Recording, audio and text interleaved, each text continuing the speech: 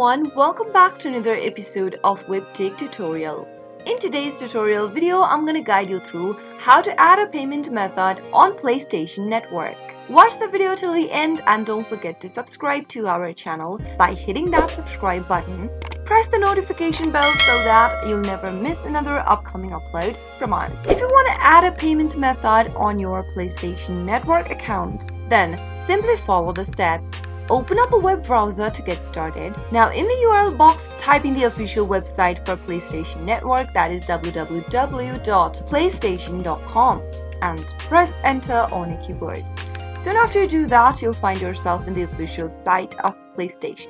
Now, make sure that you're logged into your account as well. You'll need to type in the credentials for your account, and once you're inside the main home page, click on your profile icon at the top right. From the expanded menu popping up right beneath your profile icon, click Payment Management. Now you'll be able to see this expanded pop-up that says you need to add in a payment method.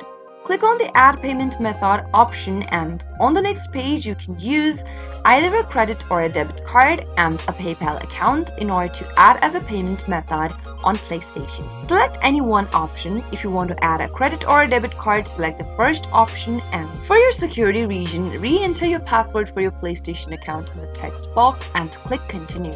Now, in the first text box, type in your credit card number or your debit card number you'd like to add as a payment method. Right where it says card holder's name, type in the name of the card holder. If it is your own card, then your name must be available on your card. Go ahead and type in the card holder's name in the next field. On the next field where it says expiration date, select your expiry month and the year for your debit or credit card.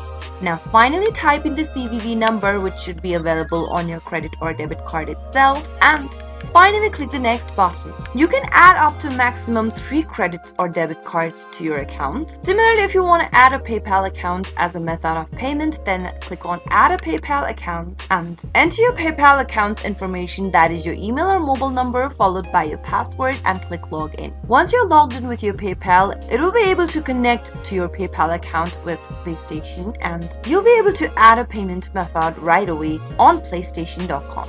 Now, whenever you shop online on PlayStation Store, the payment information will be saved to your account once you add an eligible payment method. That is how you can easily add a payment method on PlayStation. I hope the tutorial was helpful to you. If it was, go ahead and give us a thumbs up. I'll be back soon with more videos like this. Thank you for watching.